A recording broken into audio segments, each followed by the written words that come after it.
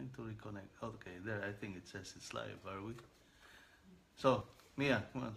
My best friend gave me the best advice. He said each day's a gift and not a given right. Leave no stone unturned, leave your fears behind. If today was your last day, would you say goodbye to yesterday? Would you live each moment like your last? Leave old pictures in the past. Donate your time. If today was your last day. Dun-dun-dun, dun-dun-dun, dun-dun-dun. Good morning, everybody. This is Jake Leochko. It's a Thursday morning, and we are here wrapping up breakfast. You know that song, If Today Was Your Last Day, that's one of the songs that my kids play in their band. You know, the kids have a band. It's called Clutch Company. And that's one of the songs they play. If Today Was Your Last Day. Who's the band? Oh, who? Nickelback. Oh, Nickelback, by Nickelback. Okay. Anyway, and I thought it was a very appropriate song to bring up today, because the gospel today talks to us about that exactly, about if today was your last day. So let's read the gospel from St. Matthew, chapter 24, verse 42 to 51. Jesus said to his disciples, "Stay awake." Are you already awake? It's 7 o'clock in the morning. Stay awake, for you do not know on which day your Lord will come. Be sure of this. If the master of the house had known the hour of night when the thief was coming, he would have stayed awake and not let his house be broken into. So too, you also must be prepared. For at an hour you do not expect, the Son of Man will come. Let's stop it right there and go right ahead and commenting on this particular gospel for today's Mass. You don't know the day or the hour when the angel of death is going to come visit and take us away. We don't know that time. But we know that all of us are headed towards that direction. You and I, one day, will die. Like as the saying goes, there are only two things you can be certain about. Who said that? I think it was Teddy Roosevelt who said, only two things you can be certain about in this world: death and taxes. Death and taxes. Well, death is one certainty that will happen in the future. We are all going to die. The question we have to ask ourselves is, are we prepared to die? And you know, God does not choose any time. You know, He chooses the best time to call us, the best time.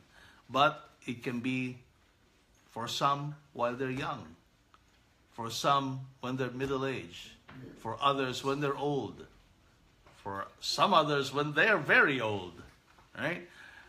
It all depends on when God might determine our readiness to face our Creator, to face Him. See? And that's when death occurs for us. What we need to do is always be prepared, always be ready for the eventuality of death, because we will be foolish to keep the reality of death far away from our minds, because there's nothing more certain in this life than the fact that we're going to die. So it is a good habit to always keep the idea of death in front of us, in fact, not behind us, but in front of us. Something that we can look forward to, something that we can actually aspire for. See? Something that we can actually and should actually be working towards, to prepare for. Because in the end, this life is just a journey. It's just a journey. It's a journey to the other life. It's a journey to eternal life, right? It's a journey to that point where we would eventually meet our Lord face to face in heaven. Okay? So if we have that mentality, we are going to always be prepared for death. We will always be looking forward to that time when our Lord would finally call us in His presence. The question I think we should be asking ourselves now is, how do we get ready for that? How do we prepare for the eventuality of death? And here we're going to talk about some of the Catholic best practices that we can employ, we can use to help us prepare for death. And the first thing that I would always recommend is to have the habit of doing an examination of conscience. An examination of conscience is a good, pious practice that the church has always encouraged every one of us, God bless you, every one of us to live by and to practice every day. Okay? Here in our family, we do the examination of conscience together every night before we go to bed. I gather my kids around the family room, and we pray the prayer to the Holy Spirit and ask the Holy Spirit to help us examine our conscience every night. And we ask ourselves, to help us to examine our conscience, we ask ourselves 3 questions. Very simple. 3 questions, and we dwell on those questions for about a minute each. Okay? What's the first question, kids? That we have? What are the good things I did today? Okay? So ask ourselves, what are the good things we did that day? And that question alone can trigger plenty of answers, right? Like, did we spend some time to pray? Did we work well that day? Did we study well that day? Right? Did we deal with our brothers and sisters in a charitable way that way? Did we go out of our way to serve others? Right? Did we try to live any particular virtue very well that day? Okay? Did we try to overcome those difficult challenges that we encounter during the day? Did we put the effort to do them? Okay? Did we try to take advantage of the opportunities that were presented to us during the day to practice some mortifications, okay? To practice some sacrifice? How did we practice cheerfulness that day? Were we going around our day grumpy and with a long face and being very negative about everything? Or did we approach things with a supernatural outlook and approach things in a cheerful disposition? See? So there are many things we can ask ourselves just with that one question. What are the good things we did that day? Right? And we will talk to our Lord about those things in a short period of time of about a minute. Right? And done with question number 1. What about question number 2? What are the bad things I did today? Okay, Mia, thank you. What are the bad things I did today? Well, same thing. So if you ask yourself what the good things were, you can also ask yourself, what were the bad things I did that day? Was I lazy today? Okay? Did I neglect my usual practices of piety and prayer for that day, for today? Did I commit any sin today? Okay? Did I commit any sin? You can make a rundown of the usual sins that you might be committing, from disobedience to your parents to other things. Well, you can ask yourself that question, right? What sins did I commit today? And not only sins, but imperfections. What about those things that, I could have done better, but I didn't do? Which, by the way, is the third question, right? The third question being, what are the good things I did today, but, which I could have done better, and which I can do better tomorrow? So that's a third question, folks, and which could help us perhaps to understand what are the things that we may have done well, but we could have done better. So that's examination of conscience for my family and for my kids. We do that every night, right? And we ask ourselves those questions. So doing an examination of conscience every day is a good way to prepare for that eventuality of death. Okay? And to always keep death not only in the back of our minds, but in front of us as a reality that we are really heading towards. Okay, what's another good Catholic practice? Frequent confession. I know we have talked about confession a number of times already, and here is another good time to reiterate the whole idea of confession. And today I'd like to remind you that, you know, if you want to really practice this going to this sacrament frequently, the best thing to do is put it on a schedule. Incorporate it into your regular schedule so you don't forget. Make it an appointment with God, right? To go to confession. Whatever frequency you determine will be best for you. In my personal case, in our case of our family, we go to confession every week. And we just think that that is the best practice for us. Every week, we feel like there's plenty of material in 1 week's time to ask pardon from our Lord for. And so we head over to church every Saturday morning. That's our schedule. Every Saturday morning, after the Saturday morning Mass, then we line up for confession. And we make it a point to regularly, as much as we can, regularly every Saturday morning, go to confession.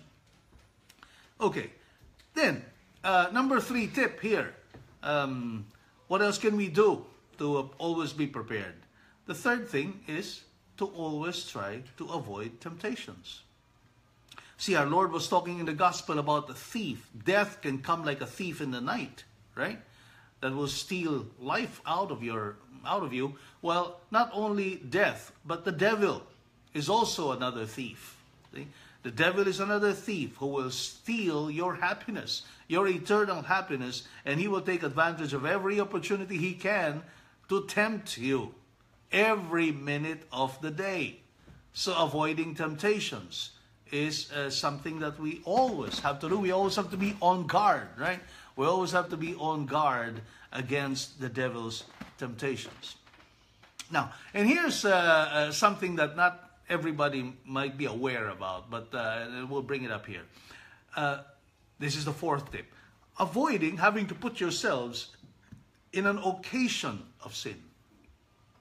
You see, it's one thing to avoid temptations. It's quite another to actually put yourself in an occasion of sin. Right? We don't realize that. But sometimes we actually court temptation.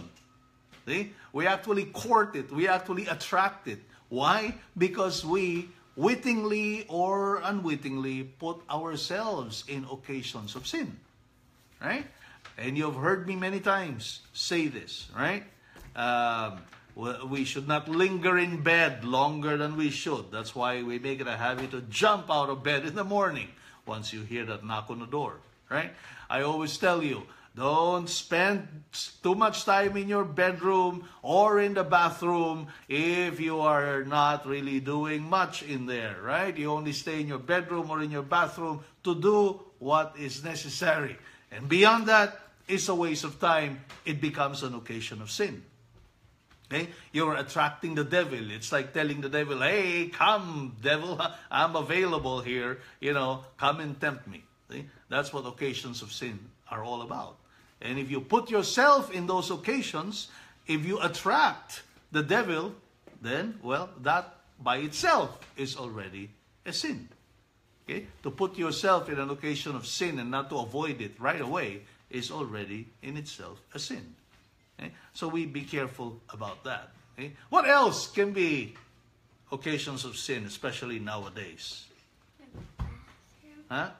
Staying in the bathroom, lingering in the bathroom. We already said that. What else? The computer. The computer! Very good, right? The computer. See, so the computer is a nice tool. It's a very good tool. But when it is misused, okay, that becomes an occasion of sin. When we do not control ourselves as far as using the computer, and all our gadgets are concerned, in fact, from telephone to computer, iPads and TV, television, then we are putting ourselves in an occasion of sin, because, you know, there's just so many things in there, and you don't need me to elaborate on these things. I think you know what I mean.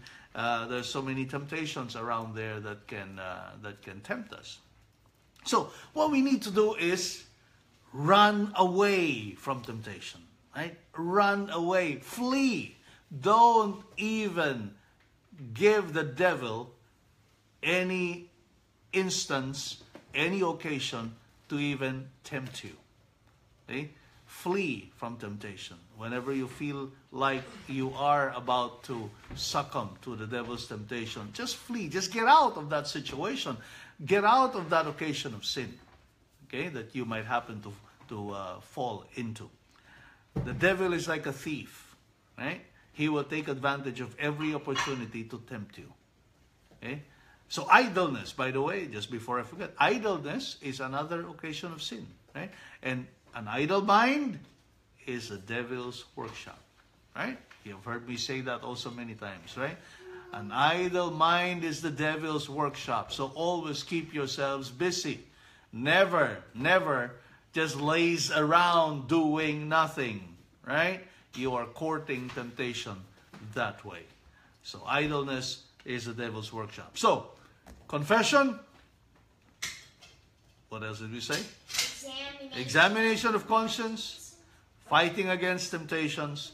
Not putting yourself in an occasion of sin.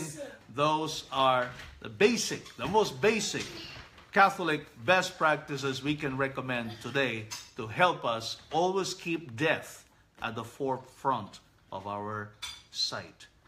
To always remember, we are on a journey to heaven. And at the end of this journey is Jesus Christ, who will be welcoming us to His presence. Are we prepared? And if today was your last day, see, if you lived your life thinking that today is my last day and before this day ends, I'm going to be in the presence of my Lord, how do you think are you going to live this day? How do you think are you going to go through this journey of a day's life if today was your last day?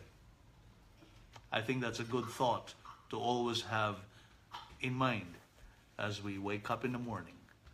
And I hope today may not be your last day, but I hope it can be one of the best days of your life. Have a good day, everybody. See you next time. Bye. Bye.